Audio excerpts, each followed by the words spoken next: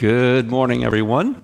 Happy Mother's Day, and I hope you're going to have a great day, and welcome to our time of worship. And for those joining us on Facebook Live, hello to you. Happy Mother's Day, and we are glad that we can worship together. Yesterday, we had a great men's breakfast. We had a great work day. Got a lot accomplished, so thank you for all those that took part. It was just a great day. But now we're ready to worship. So let's stand together, and we are going to sing and worship the Lord together this morning.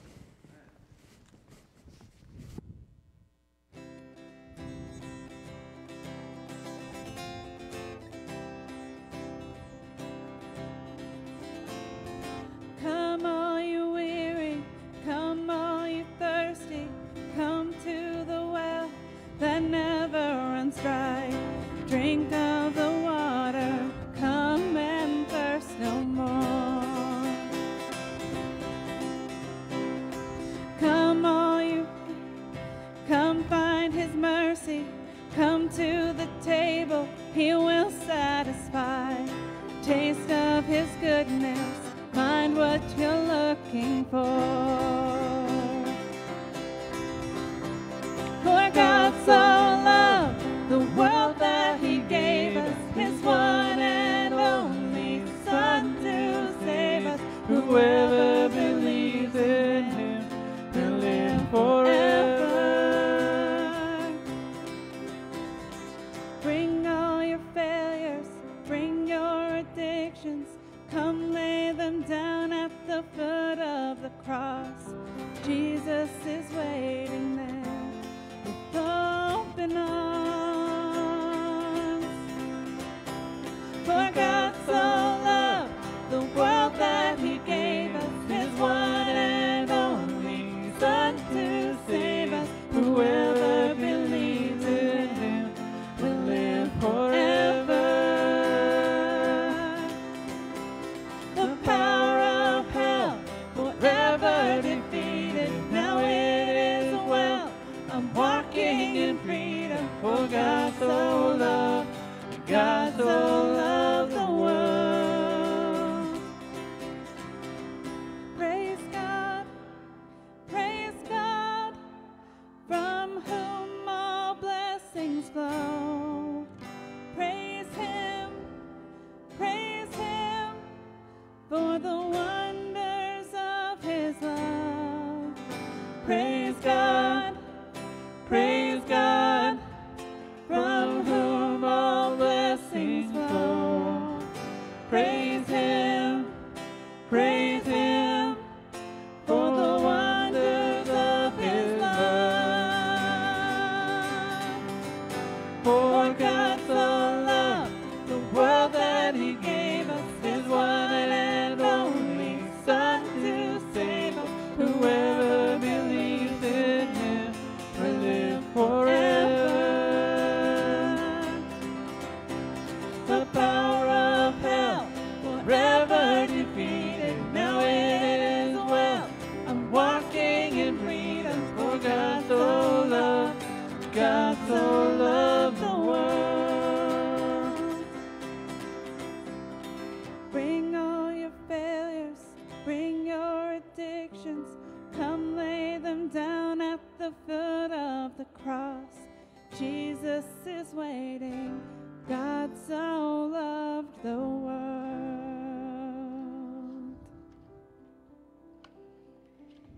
Amen. We've got a new song for you guys this morning. It's a song that we heard and I really liked it. I really thought it was a wonderful song. It's by Phil Wickham. It's called Great Things, and it focuses on praising all of the wondrous things that our God has done, how he's been so faithful, how he always is faithful, how he's always doing these amazing and great things for us throughout all of our days. And so this song is really just focusing on worshiping God for all of the wonderful things that he does, and I'm very excited to introduce it to you guys today.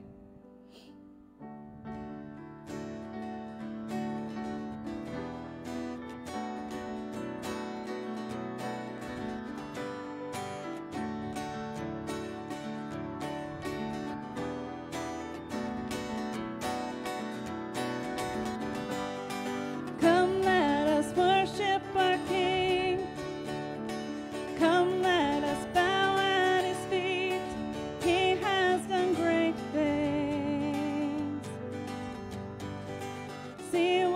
our Savior has done.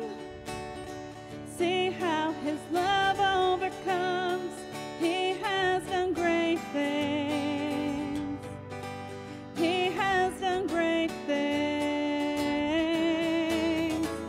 Oh, hero of heaven, you conquered the grave. You free every captive and break every chain. Oh God, you have done great things. We dance in your freedom, awake and alive. Oh Jesus, our Savior, your name lifted high. Oh God, you have done great things.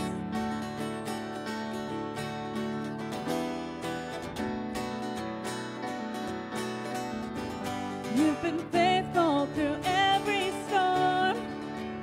You'll be faithful forevermore. You have done great things. And I know you will do it again. For your promise is yes and amen. You will do great things. God, you do great things. Oh, hero of heaven, you conquered the grave. You free every captive and break every chain. Oh God, you have done great things. We dance in your freedom, awake and alive. Oh Jesus, your Savior, your name lifted high. Oh God, you have done great things. Hallelujah, God, above it all. Hallelujah, God, unshakable. Hallelujah, you have done great things. Hallelujah, God, above it all. Hallelujah, God, unshakable. Hallelujah, you have done great things. You've done great things.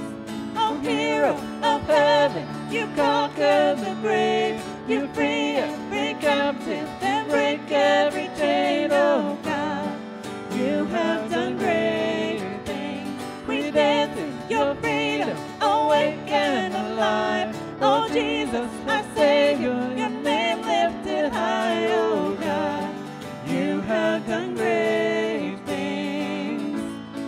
You have done great things. Oh God, you do great things.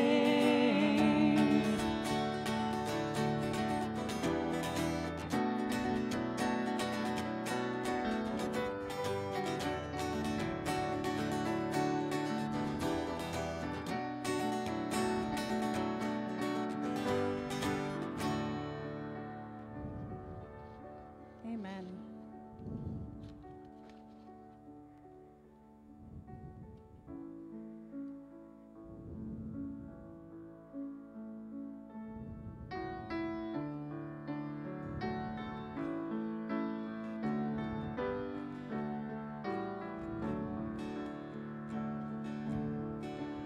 Come thou fount of every blessing, tune my heart to sing thy grace. Streams of mercy never ceasing, call for songs of loudest praise. Teach me some melodious sonnet, sung by flaming tongues above. Praise the mount I'm fixed upon it, mount of thy redeeming love. Here I raise my Ebenezer, hither by thy help I'm come, and I hope by thy good pleasure safely to arrive at home. Jesus sought me when a stranger, wandering from the fold of God. He to rescue me from danger interpose his precious blood.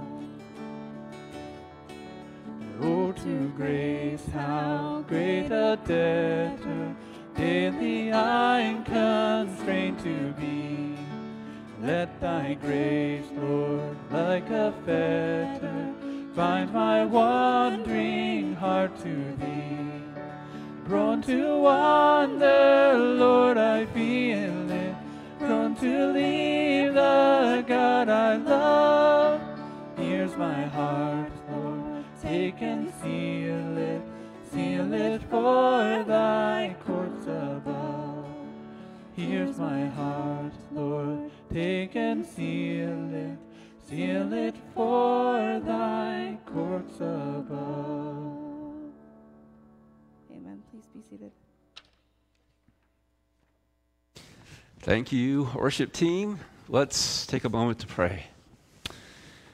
Father, we've had opportunity to worship you in song this morning. Lord, now in the quietness of this room, we quiet our souls and our minds and our hearts before you.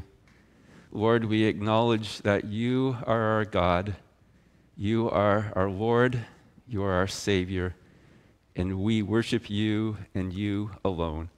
Lord, we recommit our lives to you as we begin this day and this new week. Lord, we thank you for how you're working in our lives, in the life of our church. Lord, continue to do your great work through your Holy Spirit. Lord, strengthen us. Lord, make us healthy. Lord, we just ask your blessing upon us. And we ask this in Jesus' name. Amen. We're going to dismiss children and young people off to their groups at this time.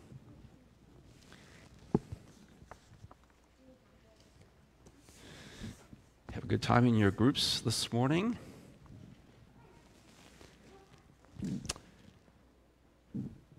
So I had the pleasure this week of making the announcement that we are going to have a new pastoral intern beginning in September of this year. And so I'd like to kind of introduce him in person this morning. You have seen him around here, and he's been up here and reading the scriptures over the last number of months. But his name is Zeb Mims, and he's going to be coming up right now. And he is going to be our new pastoral intern starting in September. He is going to be a student at Grace Evangelical Seminary in Bangor. And he is going to be starting a 3-year degree, a Master of Divinity, MDiv. And I'll have the privilege of being his mentor for these coming years. So we're going to give Zeb as many opportunities to do ministry as possible. We'll give him different areas to explore, see what areas of ministry he might really have a passion for, and so forth. Discipleship opportunities and all those types of things. Please add him to your prayer list, and even now. And as he has just graduated yesterday from UMaine with a degree in history, so congratulations on that. So Zeb is going to come and read scripture for us this morning, but could you just share with us maybe 2 or 3 hobbies that you have? We know history, but besides history, what hobbies, just so we can get to know you a little bit better. So come and then read the scriptures for us. Thank you, Zeb. Good morning, everyone. Make sure you guys can hear me. So as far as hobbies, I'm a very outdoor person. I like to be outdoors. I actually don't like to be inside. So this past winter was kind of hard. You know, gyms are closed. You can't really do a whole lot as far as gatherings because of COVID. And let's see. I'm not really much into video games. And a lot of folks my age are, but I hardly played them. So I tend to not do video games. And what else? I'm trying to think, because I have quite a few hobbies. I play a little bit of disc golf, not a whole lot. And yeah, that's a little bit about me. And this morning I'm going to read 2 Timothy. And let me flip to it in my Bible. I had it saved. 2 Timothy, chapter 1, verses 1 through 12. And I'll give you guys a second to get there. so I'll start reading now. Paul, an apostle of Jesus Christ, by the will of God, in keeping with the promise of life that is in Christ Jesus, to Timothy, my dear son, grace, mercy, and peace from God, the Father, and Jesus Christ our Lord. I thank God, whom I serve, as my ancestors did, with a clear conscience. As night and day, I constantly remember you in my prayers. Recalling your tears, I long to see you, so that I may be filled with joy. I am reminded of your sincere faith, which was first lived in your grandmother, Lewis, and your mother, Eunice, and I am persuaded now lives in you also. For this reason, I remind you to fan into the flame the gift of God, which is in you through the laying on of my hands. For the Spirit God gave us does not make us timid, but gives us power to love and self-discipline. So do not be ashamed of the testimony about our Lord, or of me, his prisoner. Rather, join me in suffering for the gospel by the power of God. He has saved us and called us to a holy life, not because of anything we have done, but because of his own purpose and grace. His grace was given us in Christ Jesus before the beginning of time, but it has now been revealed through the appearing of our Savior, Jesus Christ, who has destroyed death and has brought life and immortality to light through the gospel. And of this gospel I was appointed a herald and an apostle and a teacher. That is why I am suffering as I am. Yet this is no cause of shame, because I know whom I have believed and am convinced that he is able to guard what I have entrusted to him until that day. All right, thank you guys. Okay, thank you, Zeb.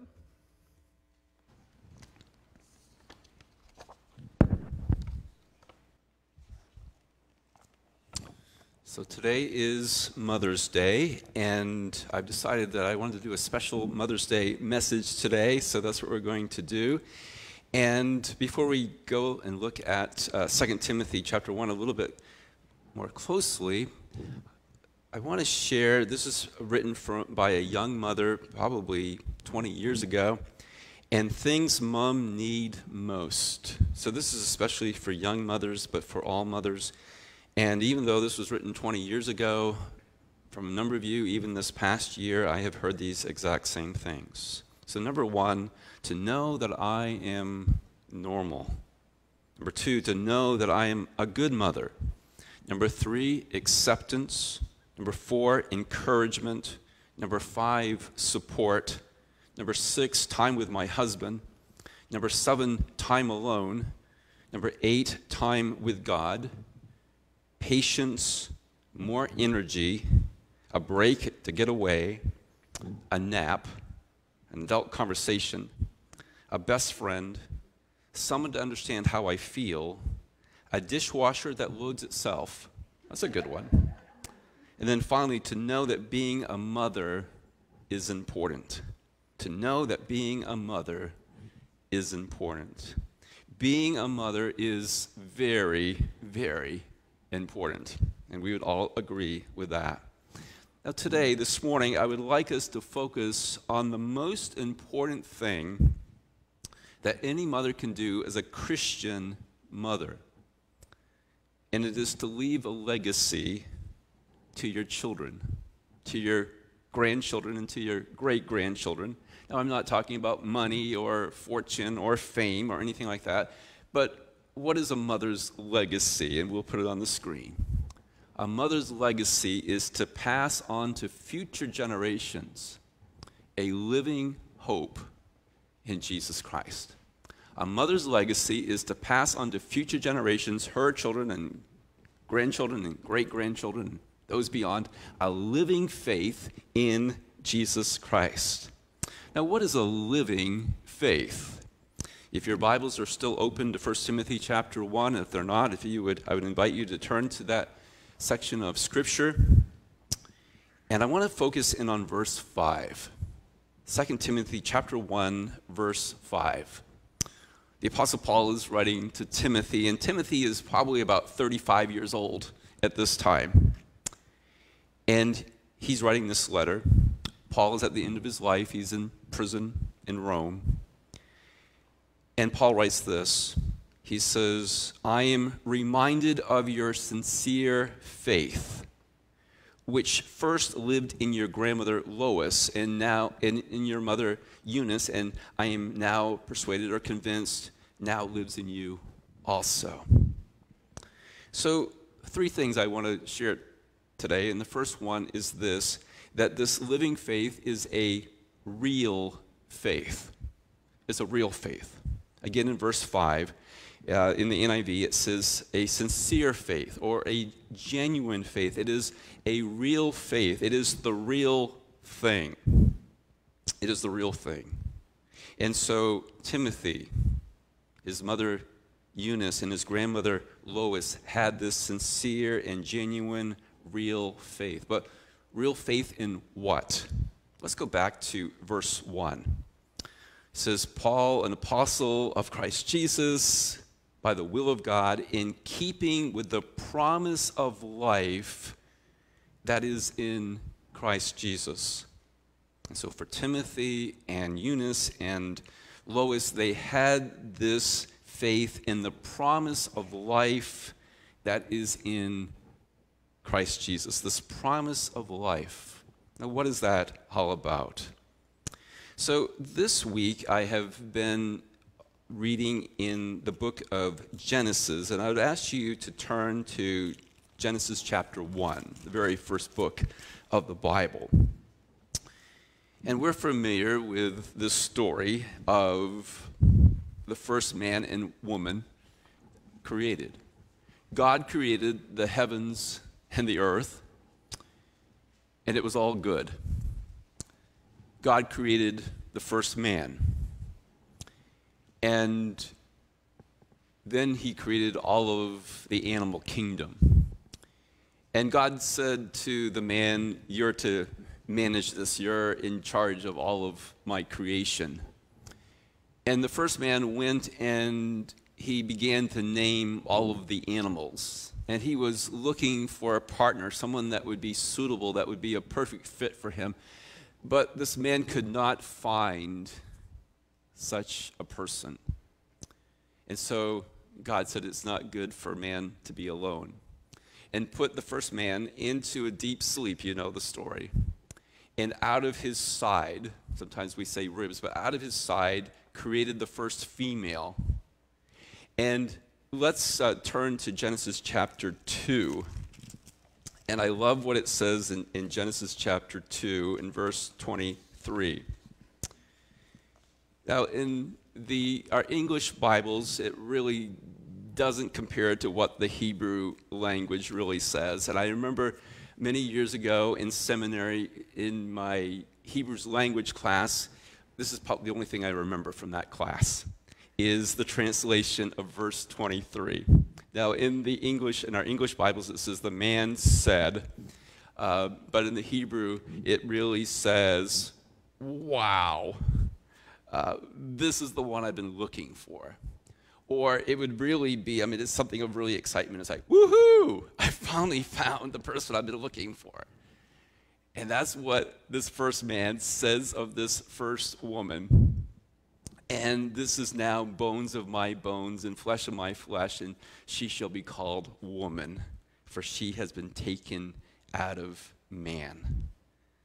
Now, some period of time goes by. We do not know if it is days or weeks or months. It could be even maybe years, but certainly not longer than that, that the first man and the first woman lived in paradise in the Garden of Eden, and everything was amazing and it was great.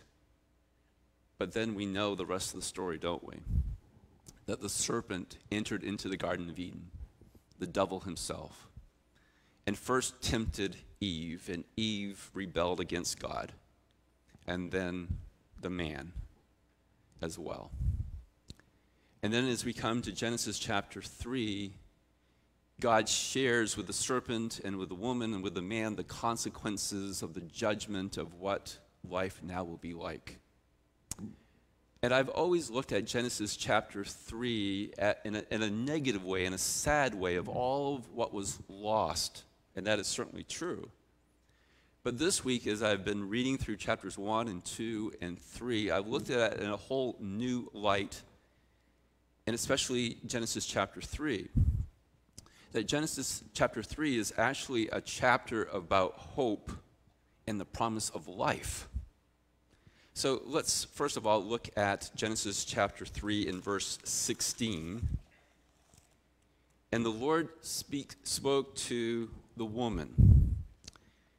And it says, to the woman, he said, I will make your pains and childbearing very severe. With painful labor, you will give birth to children. Now, I've always focused on the negative part of that. It's like, oh my goodness, this is like so sad that in this childbearing there's going to be so much pain and it's going to be such a difficult thing. But I don't think that's how Adam and Eve looked at it. They looked at it as hope and a promise of life. Because what could God had said in this situation? He could have said, and if I was God, this is what I would have said. Because of your sin and your rebellion, you're not going to have any children. There's not going to be any reproduction of the human race. The human race is going to end. Man and woman, once you die and you leave the scene, human race is done. And to be honest with you, if I was God, and thank goodness I'm not God, I think I probably would have gone to plan B. And my plan B would be, look, let's just focus on puppies and kittens. Puppies and kittens, that would be a much better plan. But that was not the Lord's plan. He stuck with plan A. And he said, there will be children. And there will be reproduction. And the human race will continue on. And so there's a promise of life. But let's go back to verse 15, just one verse up. Because there's also a second promise of life. So let's read verse 15.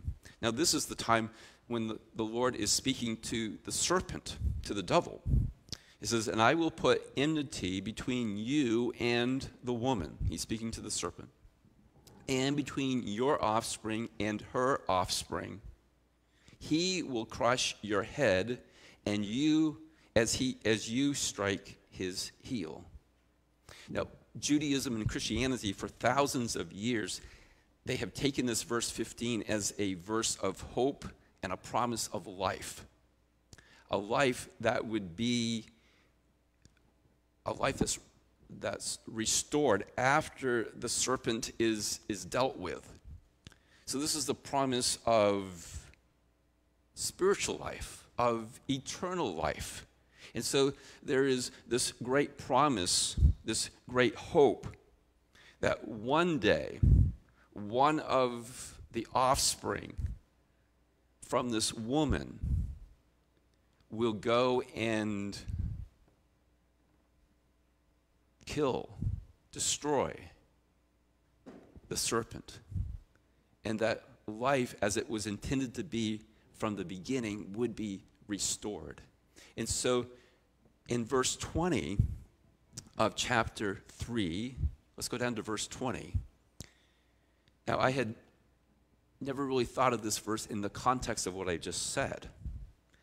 In verse 20, it says, Adam named his wife Eve, or Eva, because she would become the mother of all the living. When Adam first saw this new creation in chapter 2, he just called her woman. You have been formed out of man. But it's not here until chapter 3, after the fall, after sin has entered into the world, that Adam actually says, your name is going to be Eve. You are of the living. You are life. That's what Eve means. It means life. It means living. And so as we come back to 2 Timothy chapter 1 in verse 1, Paul here is talking about, he says, I'm sharing of this one of the promise of life, or the life of promise that is in Christ Jesus.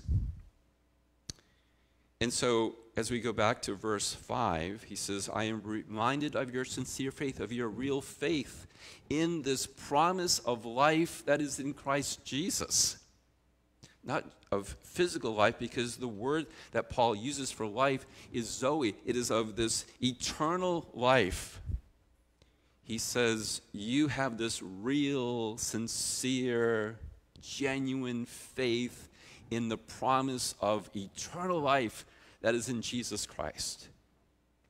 So that is what these two mothers, this grandmother, had, this real faith in the promise of this eternal life in Christ. In verse 5 again, it says, I am reminded of your sincere faith, which first lived in your grandmother and in your mother, and I am persuaded, I'm convinced, now lives in you as well. So let's put on the screen Acts chapter 16, verse 1. Let me just give you a little bit of context before we read this verse. In Acts chapter 16, this is the second missionary journey of the Apostle Paul. 2 years previous to this, Paul had come to Lystra, and he had shared about Jesus Christ. And it seems that Lois, the grandmother, on that occasion heard Paul and accepted Jesus Christ. She had this personal, real faith in Jesus. So now 2 years later, Paul has come back for a follow-up visit. So let's read Acts 16:1. Paul came to Derbe and then to Lystra, where a disciple named Timothy lived, whose mother was Jewish and a believer, but whose father was a Greek, and most likely he was not a believer. So 2 years later, Paul comes back to Lystra, and Lois, the grandmother, has shared with her daughter Eunice about Jesus, and Eunice has shared with Timothy in this period of time. And Acts 16 tells us that Timothy is now a disciple of Jesus as well, and that Eunice is a believer in the Lord Jesus. Now, this word believer comes from the word believe, of course, right? But the word believe is an old English word, and let's put it on the screen. It means by live. So Paul says Lois and Eunice and now Timothy is not just believing in some kind of facts, not just believing in some kind of information, but we know that they actually believe, and they're actually believers in Christ by how they live. See, that's the real definition of a believer, of one that believes, this real faith. It's not just that they believe in some words, they actually live it out. They demonstrate that it's actually real. So here's the takeaway. We'll put it on the screen. You cannot expect your faith to live beyond you unless your faith first lives within you. You cannot expect your faith to live beyond you unless your faith first lives within you. You can't pass on to something you don't have. You can't pass on something you don't have. And so let me kind of pause for a moment in the middle of the sermon and ask you this question. Whether you are a mother or a grandmother or a father or a grandfather or anybody for that matter, do you have a living faith? A sincere, genuine, real relationship with Jesus Christ that produces this promise of eternal life? Do you have that? Because if you don't, then you're not going to be able to pass it on or to leave it with future generations. Now, secondly, and we're still in verse 5 here, we see a real faith, but it's also a passionate faith. Because as I've just described, for you that Lois and Eunice, they go and they pass on this living faith to Timothy. They're passionate about, they have this passionate faith. Let's put on the screen 2 Timothy 3:15, quite a famous verse. Paul writes this later in the letter, and he says, "And how from infancy, from the time you were an infant, you have known the Holy Scriptures, which are able to make you wise for salvation through faith in Christ Jesus." So from the time that Timothy was an infant, his grandmother, his mother had made known the Scriptures to him. Now, what does that mean, the Holy Scriptures? That means the Old Testament part of the Bible, the first part of the Bible. So even before they were introduced to Jesus, that Jesus even existed, they were already explaining to Timothy, to this young boy, that one day there would be a Savior, there would be an offspring of Eve that would come and rescue them and would come and set them free and to restore the world back to the way God had intended it from the very beginning. And so they were very passionate about their faith in God. They were faithful teachers and encouragers to Timothy. And why do I say that? Because in Deuteronomy chapter 6 and verse 7, this is what it means to know the Holy Scriptures. In Deuteronomy chapter 6, the Lord says to Moses, "Tell the people to love the Lord your God with all your heart." And then in verse 7 it says, "Impress them, these commands, on your children. Talk about them when you sit at home and when you walk along the road, when you lie down and when you get up." And it's very convincing that for Lois and Eunice, that's exactly what they had done for Timothy and in the life of Timothy. And so when the Apostle Paul shows up in their city, and first to Lois, that is like, oh, okay, this is what we've been studying and thinking about our whole lives, and now we know who the Savior is. It's Jesus. And then for Eunice as well, it all made sense. And then for Timothy, he was probably about 15 years old when he first heard about Christ. And all of a sudden it's like, oh, it all makes sense. And so when Paul first meets Timothy in Acts chapter 16 that we looked at a few moments ago, Timothy is probably 14, 15 years old. He's already a disciple. But Paul saw the potential in Timothy. And Paul became Timothy's mentor. And Timothy, as a young man, became a pastor in the city of Ephesus. And now we're in 2 Timothy. As I said, Timothy's probably 34, 35 years old. A lot of time has gone by. He's been a pastor. Paul is now in prison. He knows this is Paul's one of his last letters he ever writes when he's alive. He knows he's about to die. And he is requesting Timothy to come to Rome.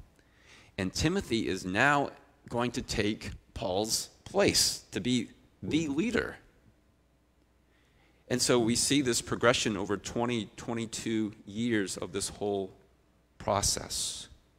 And so for Timothy's grandmother and mother, there's just been this they have just been consistent examples to Timothy, maybe more caught than taught, and sometimes that's the case. And so they would have shared the commands and the law of God, but just to be that consistent example in the life of this young man. And that's what we do if we want to leave a legacy of our living faith to the next generation, is this to be that consistent example. And sometimes it's not necessarily with a lot of words, it's just that, wow, whatever my mother has, whatever my grandmother has, whatever my great-grandmother has, it's real. It's the real thing. And they were willing to share this with me. Now, the third point, and then we'll be done, is a confident faith. So a mother's legacy is to pass on to future generations a living faith in Jesus Christ, which is a real faith, is a passionate faith, and finally, it is a confident faith. So Zeb read for us verse 12. So let's look at verse 12. Paul says, this is why I am suffering as I am. Because he says, I've been a teacher, I've been an apostle, I'm now in jail for this cause. He says, yet this is no cause for shame, because I know whom I have believed, and am convinced that he is able to guard what I have entrusted to him against that day, or until that day of his second coming. So Paul says, I know Christ, and because I know him, I have confidence in the promise of eternal life. It is that confident faith that Lois and Eunice and Timothy also experienced, that faith that is centered in Jesus Christ. Faith that is based upon the truth of who Jesus is, that he is our Savior and he is our Lord. This week I've been thinking of a hymn that we have sung many, many times. And it goes like this. It says, I know not why God's wondrous grace to me he hath made known, nor why unworthy Christ in love redeemed me for his own. But I know whom I have believed, and am persuaded that he is able to keep that which I've committed unto him against that day. And that's based on verse 12 of this passage. So our children desperately need a living faith that is real, and that is passionate, and that is confident. We can love and lead our children to Christ by allowing them to see Jesus in us and the hope that we have in Christ. My prayer is that our children will be devoted followers of Jesus Christ. Of all the children in our church, all the teenagers, that our children will become the men and women of God who will have this legacy that they will pass on of this living faith to their children and their children and their children and to all future generations. That is my prayer. Now, before we're done, I want 4 points of application. The first is this. There is no guarantee that if you say, okay, I want to leave this legacy, that all of your children or all of your grandchildren or all of your great-grandchildren will necessarily have this living faith. Because many, many wonderful mothers who have had this living faith, one or more of their children or their grandchildren have never had this living faith in Christ. Because for each person, it is an individual decision. As Billy Graham always said, God doesn't have any grandchildren. It is something that each person in each generation must make that personal decision to follow Christ and to have that living faith. So it's an individual choice. So there is no necessarily any guarantee. Secondly, let me say, many mothers and many grandmothers and maybe great-grandmothers have never lived long enough to see their children have this living faith. But that does not mean that sometime after they went to heaven, that their children or grandchildren or great-grandchildren did not come to have this living faith. So if you're in that category today and it's like, well, I've been praying for my children, my grandchildren, or even my great-grandchildren, or all the above, and I haven't seen them having this living faith that you've been talking about this morning, keep praying. Because on many, many occasions over the last 30 or 35 years, as I have talked to people here in this building or in various locations about Christ, so oftentimes in the conversation it will come up that it's like, well, my mother might have mentioned something like this to me before, or my grandmother, because my mother was always praying for me, or my grandmother was always praying for me.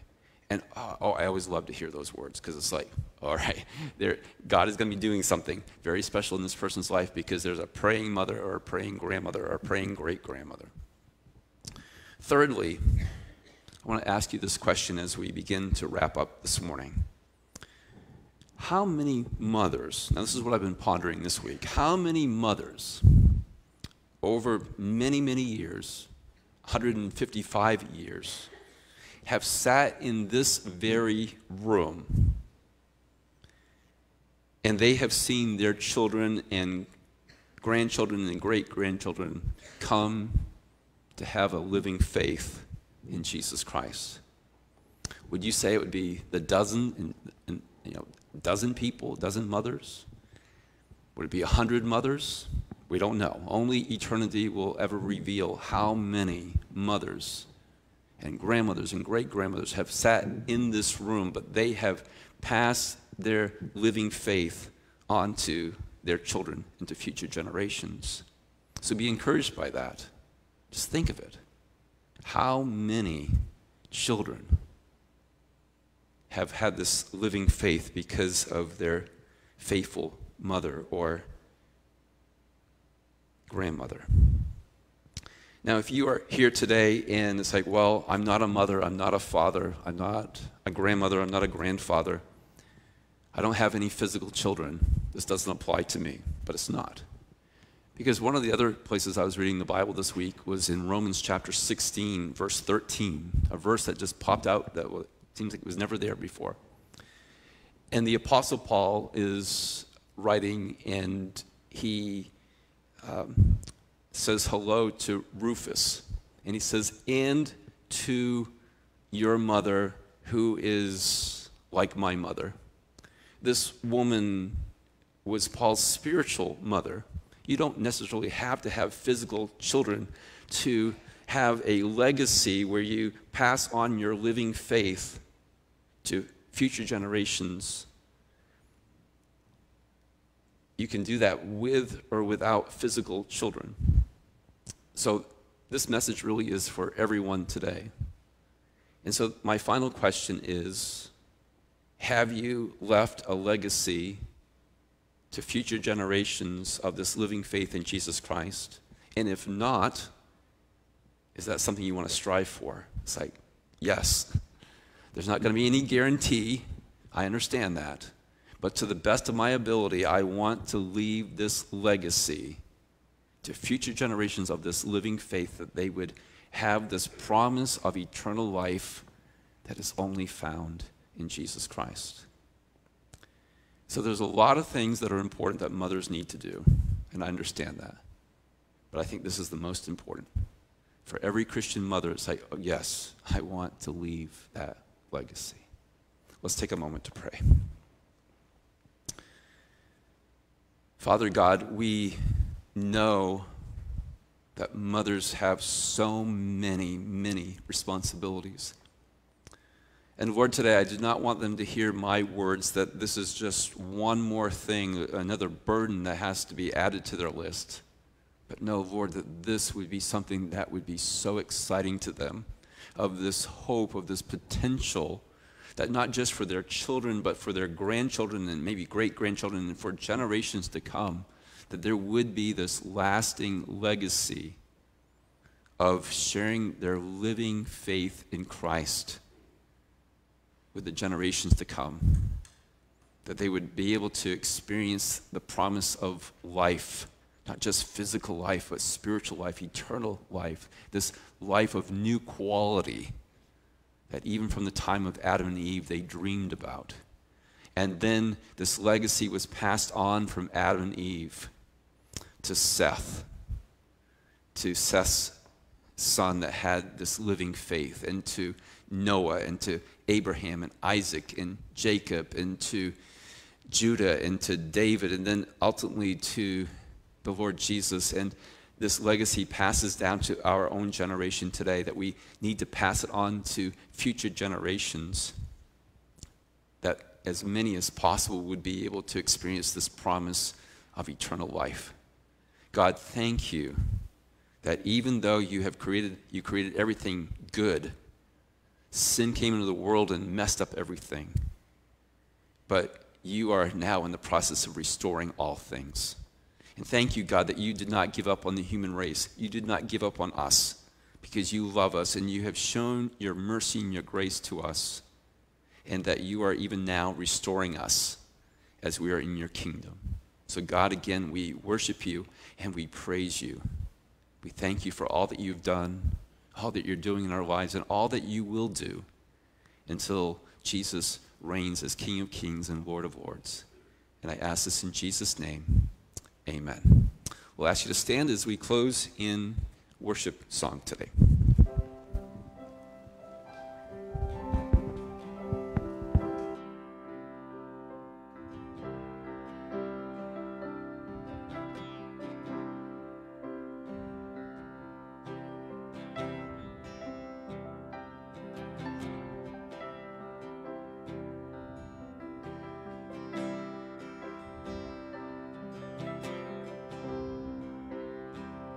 What love, my God, could bring you down to earth?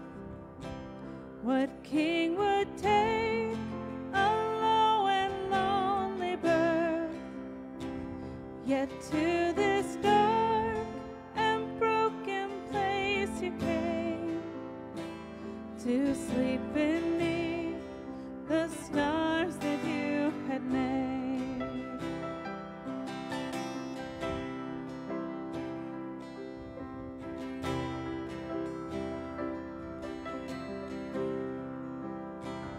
What love, my God, would send the way of life, to walk the road rejected and despised, that you might know the weakness I possess, and be my rock of strength and righteousness.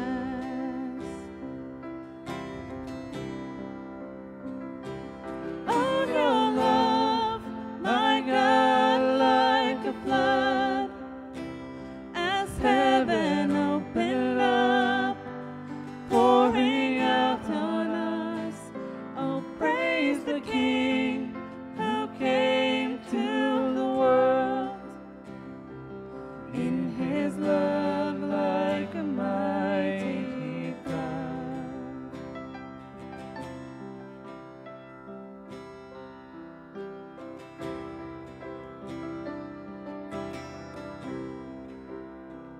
What love, my God, could hold you to the tree, to bear that overwhelming debt for me? The Son of Heaven leaves the Father's side. The healer bleeds, the life was made to die.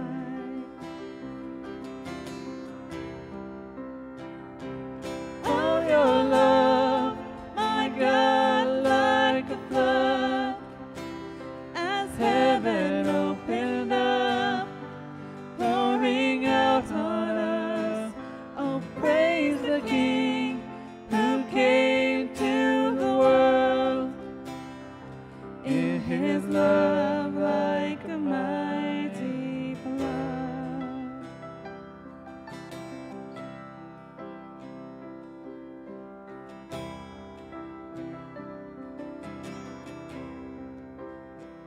What love, my God, so gracious and extreme, was strong enough to come and fight for me, to go through hell and down into the grave, and raise me up to see you face to face. You raise me up to see you face to face.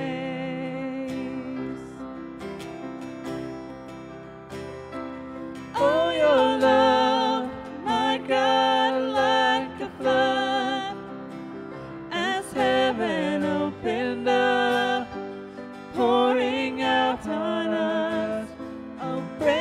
the King who came to the world in his love like a mighty flood.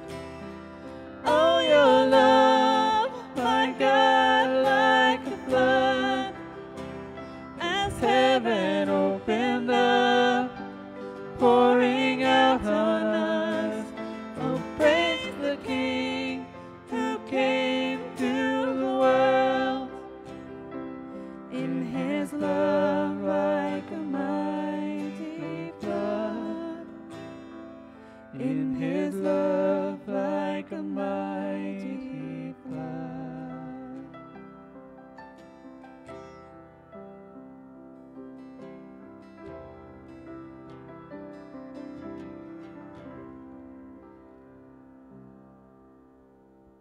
Seated. Let me share with you 2 announcements today.